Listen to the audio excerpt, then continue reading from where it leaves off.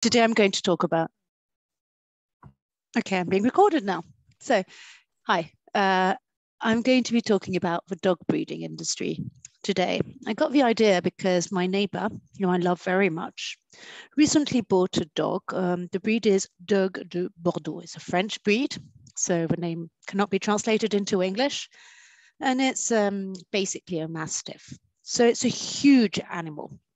When it's going to be an adult, it'll weigh 80 kilos. It already weighs 40. You do not want it to tread on your feet. It's ugly. It's all orange and wrinkly.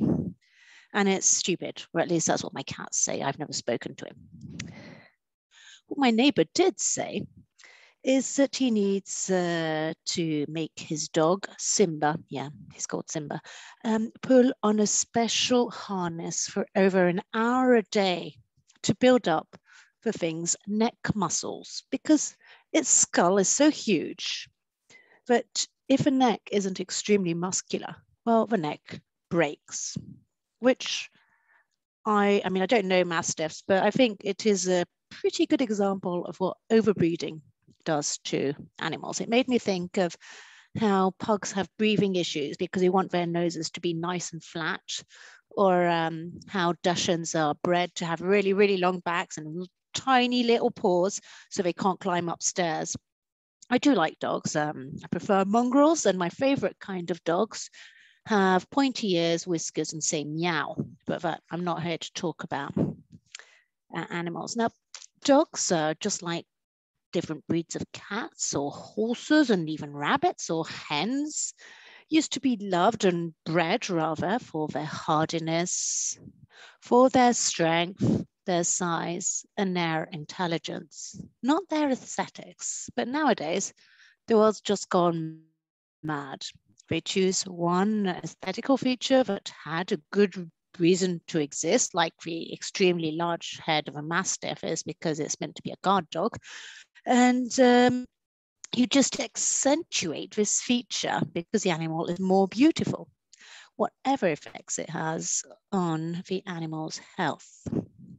Personally, I think that's quite cruel. I decided to look into the dog breeding industry, and I came across a relatively interesting article on these animals. So please, if you're going to buy a dog, listen to my speech and then go straight to the RSPCA and get a mongrel or a cat. They're even better. But anyway, dog breeding is big, big business. It's worth $2 billion in revenue in the US, and it employs at any time 219,700 people in the US. So as it's such huge business, you need to know exactly what the facts are behind this.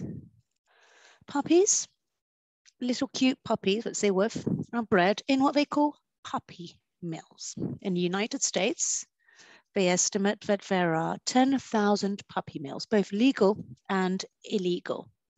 Puppy mills are mass breeding sites who use dogs as breeding machines for intensive breeding. They're bred in horrific conditions, and then the puppies are sold in stores, in pet shops, in flea markets, or online.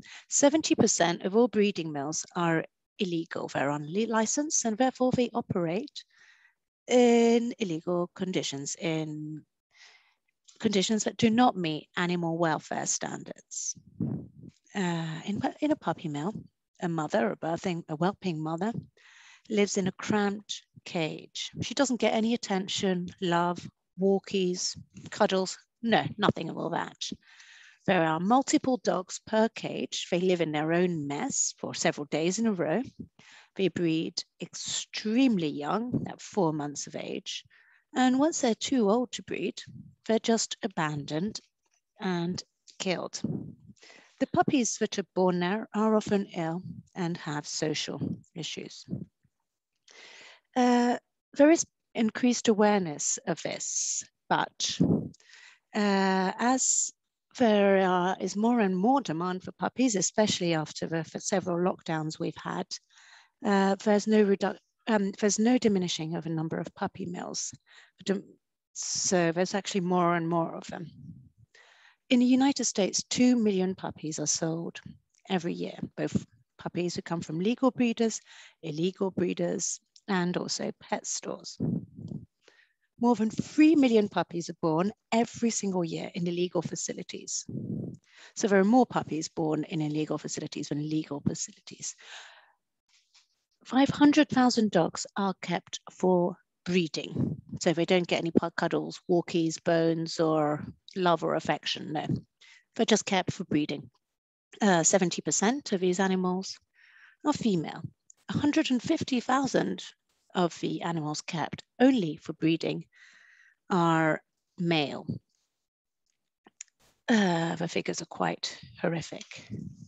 The puppies who are born in mills are 41% more likely to have health issues. Why? Because of the unsanitary conditions they're born in. They don't get decent veterinarian care. So that's terrible for the puppies, obviously, but it's also quite horrific for a new dog owner who realizes that his dog has a severe health condition and may die. They're also more likely to have emotional issues. They can be have social attachment issues. They can be aggressive. They can suffer from anxiety. They can be impossible to train because they were brought into the world in such inhumane conditions. That is, obviously, if they survive until they're old enough to be sold, because half of all puppies born in these illegal mills die before the age of 12 weeks.